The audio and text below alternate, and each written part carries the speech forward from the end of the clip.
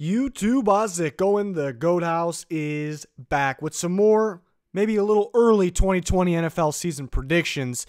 This video for the NFC playoffs. We now have 7 teams per conference. So post-free agency, evaluating these teams. I'm going to take a look at what the 7 teams may look like. Did this video for AFC, and recently, before both of these, I did division-by-division placement predictions, so I would recommend watching those videos first for the AFC and the NFC. We'll be live during the NFL Draft, April 23rd, right here. Instant predictions, reactions, grades. We're going to break it all down. Hopefully, you can join us. And then we're going to have some live streams leading up to the NFL Draft, of course, Q&As, and taking a look at maybe some viewer mock drafts through the chat there. It'll be pretty cool. 2 channels here, 50K subscriber goal by the draft. Please help us out. Twitter's a must follow. Fan voted mock draft going on right now on the Twitter. You guys vote. We'll make a video on what you guys decided for each pick in the first round. Any link you need will be in the description comments. Please help us out by following us everywhere. Podcast, 6 episodes out. Links down below, Apple and Spotify. NFC, 7 playoff teams. It's going to be super weird. Again, did this for AFC teams as well and picked 7 teams. And now we're going to do it for the NFC. We're going to reveal them one by one here. And coming in at the 1 seed for me is the Tampa Bay Buccaneers, and there's a lot of people, there's a lot of salty people out there that Tom Brady, they just, I guess they can't get it through that Tom Brady went to the Bucs, and there's also people saying like you're overreacting or telling other people they're overreacting because Tom Brady went to the Bucs. I explained multiple times. I think people just skim through the videos, look at the graphics. That's okay. At least you're here. But I've told people multiple times it's not just Tom Brady. I mean, Tom Brady does make a significant difference, as he should. Everyone should know that. But Bruce Arians' second year, Chris Godwin getting better, and now he might have just got better just because of who his quarterback is. Mike Evans, same thing, top-tier receiver in the NFL. Those 2 tight ends just got better. But looking at the defense, I think the defense might be the most underrated thing in football. Mainly the secondary. They could get better at safety. I like the corners a lot. They're good, young, athletic corners, fit today's NFL. They're going to continue to get better. They got a lot better last year. The front 7's ridiculous. Top-tier run-stopping ability. That linebacker unit in a 3-4 is top tier. Top tier for sure. The pass rush, but mainly the inside linebackers, Levante David, Devin White. I mean, those guys that just get you excited about the game. They're just so good in every aspect of the game, and they're going to continue to get better, especially Devin White. It's a really good team everywhere. They're going to add another running back in the draft. They're going to add another offensive lineman in the draft. But it's a well put together team that's going to continue to get better. That's why they're the 1 seed. It's not because of just one player. Yeah. People are going to rip me for it, I guess, but I just don't see why. You just evaluate the team. That's what you get. The 2 seed is going to be the Eagles. Eagles do have a few holes to fill still. Receiver position, in the linebacker mainly. They need another running back, but it's not top tier need. But they do need another running back to pair with Sanders. And they could use help at safety. They're not going to be dying to get that. But the Eagles, it's going to be an explosive. This is going to be an explosive team. I think Carson Wentz takes a step up this year. Struggled here and there last year. I know his receivers didn't help him. Started to pick it up at the end of the season. I think he really steps it back up this year. I haven't been super thrilled with Carson Wentz's play. Expected a little more, especially after that MVP type season. I guess getting hurt knocks that back a little bit. But I think this is the year. I think this is the kind of the year. I think people were a little early last year saying that that defensive front is going to be the best in the NFL. I would say not so fast. I think this year it's going to be up there. Adding Javon Hargrave. Him himself, he's a very solid player, but him himself isn't really what makes it, I guess what he's able to do, able to actually get a true nose tackle, helps just the rest of the defensive front in general. And then adding that proven corner, finally adding a solid corner in there, enough messing around with these average, mediocre corners, that is big time. So I think the Eagles team, it's gonna be explosive. That's just the way I view it. So that's why the Eagles are at 2. Number 3 is going to be San Francisco 49ers. It's going to be tough to repeat, but if you look at this team, the way the roster is put together, and 2 first-round draft picks, too, and we'll see what they do with those, there's really no reason why they shouldn't be able to repeat. It's a very well-coached team, very good system. You look at the defense. The defense is going to repeat something that's going to be tough, but it very well can do it. Nick Bosa, first year. D Ford, first year on the Niners. Ark Armstead, first breakout year, can continue to get better. Really fits this newer defense. And there's young talent everywhere here. A lot of guys were hurt last year too, and there are some guys that unfortunately can get hurt, so I guess it could happen again, but you could make the case those guys stay healthier. They stay healthier as a team, they could be even better. So I got the Niners at 3 right now. See what they do with those first-round picks they got in the draft. That's pretty exciting when you have 2 first-round picks. The 4th seed is the Bears, which when I did my division-by-division predictions, I got ripped big time for having the Bears win the division. Bottom line is the Bears got a lot better. I think the rest of the NFC, the Lions maybe got slightly better, but the other 2 NFC North teams I think got worse as of now. They still have the draft to come.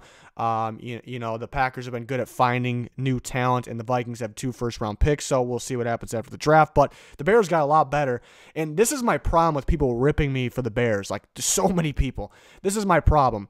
We back up to last year. I didn't predict the Bears to win the division last year, and I got absolutely ripped. And the reasoning was, look at what they did last year. How could you predict them not to win this division? They dominated division last year, is what people were saying. So you're basing too much off last year. And here we are this year where the Bears were not good, and I'm predicting them to be good. You're basing too much off last year. Everyone does that everywhere. Not everything repeats. So I'd say that is my reply to that. I also don't know how you can sit here and say they didn't get better. Even if you don't like Nick Foles and you don't believe in Nick Foles, he 100% gets them better. It makes Matt Nagy better. I think that's the main thing for me. It makes Matt Nagy better. The guy was limited in his play calling because he had to be. No man wants to run that many screens. I keep saying that. It's a fact. So it makes the whole offense better, and that defense is already good enough, but what they were lacking was some pass rush help, opposite of Khalil Mack. And don't forget, Akeem Hicks, who's one of the more dominant defensive tackles in all of football, was out too. They had Robert Quinn to help, even if he's not anything spectacular, kind of going like Nick Foles. Like even if you don't believe in Nick Foles and you're convinced he's not going to play good, still makes them better. If you're not believing in Robert Quinn a whole bunch, he still makes them better. The only downside is they're not going to help themselves a whole bunch. They do have 2 second-round picks, so I shouldn't say that. They don't have a ton of picks, but 2 second-round picks actually could help them. Right now, as we say, I think the Bears are the best team in the NFC North. That's just my take. I think too many people are – 2 things. Too many people are basing things off last year, which is wrong. You can base a little bit, kind of like the Niners. Yeah, I'm basing some things off last year because they were really good, and I'm still basing off of that because they're still really good. They're young. They're going to continue to get better. It just still feels like a new team.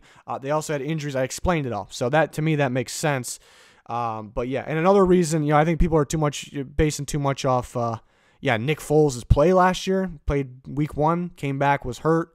Bad team, bad play calling. I don't know why you're basing things off that. Totally different system with Matt Nagy and the Bears.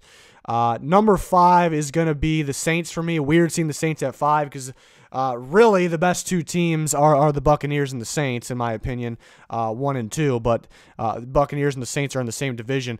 The only downside about the Saints, talked about this with the Chiefs maybe a little bit in the AFC video. Yeah, it always it sucks a little bit when a team stays almost the same, which they definitely can get better in the draft here, and they did add Emmanuel Sanders. But at the same time, it's been the same Saints team for quite some time now, and teams just still struggle to stop them. It's still going to be a damn good team. Like I said, I'm viewing them as the second best overall team in the NFC right now, but the same division as the Buccaneers. I want that defense to stay healthy for the most part. So that's something that can kind of make them better by default. We've seen guys like Davenport and Rankins get hurt. Hopefully those guys can stay healthy. But overall, yeah, Saints really good team. Definitely going to be contending like usual. And then 6 is the Seahawks. Seahawks, I expected to be a little better at this point through free agency with the amount of cap space they had. At the time of recording this, they didn't re-sign Clowney or anything. They very well could do that. I know Everson Griffin. I predicted them to get Everson Griffin. We'll see if they do that. But right now, I expected them to be a little better than where they are right now, if that makes sense. They're not thin on cap space. No Clowney right now, no Quentin Jefferson. But still a very good team. When you have Russell Wilson, you definitely can contend. But I expected to be having the Seahawks at that 1 seed. Really, I expected before free agency. If you remember, I did a video, top tier contenders for next year. Seahawks were at the top of that for the NFC teams, and that's because I was kind of predicting. It might have been 2 months ago, really. I was kind of predicting the Seahawks to do a little more in free agency, maybe get Clowney back and have a big time addition with that. So to be determined still. We have the draft coming up. They haven't been too successful on their first round picks. Let's see if they can figure it out. I'm a believer still in that front office, but they got to get some things done. So they're number 6 right now, but definitely a team, one of those teams that easily, next time I'm predicting these, maybe a month and a half away, Seahawks could be at 1. It's realistic. And number 7 is going to be the Green Bay Packers, who won the NFC North last year, and now I have the Bears jumping them a little bit. Packers feel like, right around the same team, minus Brian Bulaga, which was a, big piece letting Rodgers get out to the right side. So we'll see how it works with Rick Wagner. Really improved the defense last year. The defense was the reason they were as good as they were. Yeah, the offense stayed healthy. They made plays. Aaron Jones was fantastic. Rodgers was still clutch. He had his moments where, it didn't feel like Rodgers, but he was still clutch and got them to where they needed to be. But mainly it was the defense, and what they added there. And I expected a little more to happen. It has not happened. Pretty much replaced Martinez with Kirksey. They still have holes in the D-line. They got a good young secondary. Having that young of a secondary too is a good thing. But and I'm a big fan of that pass rush. That pass rush is going to continue to play like that. It's not one of those things where, it's not. I hate when people see guys have breakout years. Darius Smith, Preston Smith. People will say it'd be hard to repeat that. Maybe it's hard to repeat it, but I don't see any reason why not. Especially a guy like Darius Smith.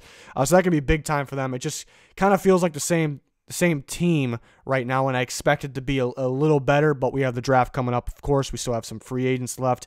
I just think the Bears took more of that next step as of now. Again, the schedules even. That might be bigger than the draft. The schedules really matter, so we'll see what happens with that. Really, these are the only 7 teams that I thought these were the clear 7 for me at this moment, at this way too early moment. It's the Cardinals could be a sneaky team. It felt like the Cowboys got a little worse this offseason.